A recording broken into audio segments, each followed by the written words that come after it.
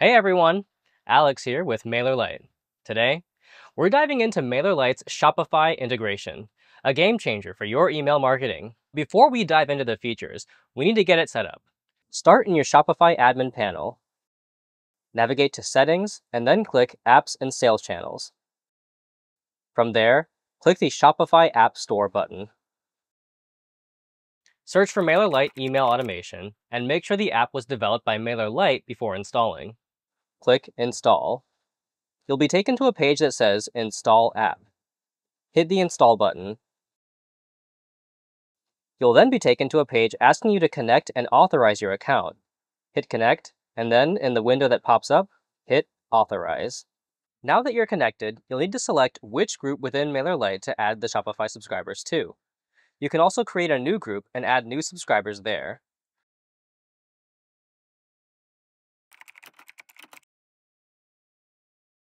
Remember, you can only send MailerLite newsletters to customers who agree to receive emails from you. Otherwise, it's considered spam. At MailerLite, we generally recommend to select the Yes option here and only sync customers who agree to receive marketing. And here's where it gets really exciting. It tracks sales directly linked to your campaigns. To see the results, head over to the Campaigns page. Click Sent. Notice that we've already sent a test campaign using the Shopify product blocks. Click View Report, and then click on the e-commerce tab to see not just the number of orders, but also total revenue and conversion rates. This revenue only tracks sales from your emails, not all Shopify transactions. Put another way, you're able to see the direct impact of your email marketing right here. Next, you can add product blocks to your newsletter. In your campaign editor, navigate to the e-commerce section in the left sidebar and drag a product block onto your campaign design. Click on it, hit Add Products from your store, and a pop-up will let you pick your products to showcase. Insert them, and boom! You've got a newsletter that sells itself. Want to tweak the details? Click the pencil icon in the sidebar to adjust product names, URLs, prices, and even CTA buttons. That brings us to e-commerce automation triggers and templates. Under the Automation tab on the left sidebar, click New Automation. You can find the templates in the drop-down and select E-commerce.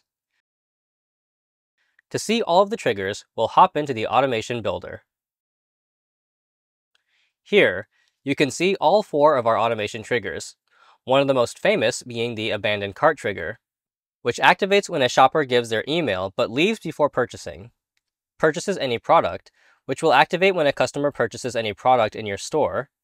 Purchases specific product, which activates when a shopper purchases a specific product in your store. And Purchase from category, which activates when a shopper purchases a product from within a specific category. These are all available in your workflow editor and are perfect for engaging customers at critical moments. Just remember, these only work for customers who've opted into your emails. Consent is key. And that's it. Feel free to dive in, experiment, and watch your email marketing transform into a revenue-generating powerhouse. Thanks for watching. Remember to like and subscribe for more of the best tips in email marketing.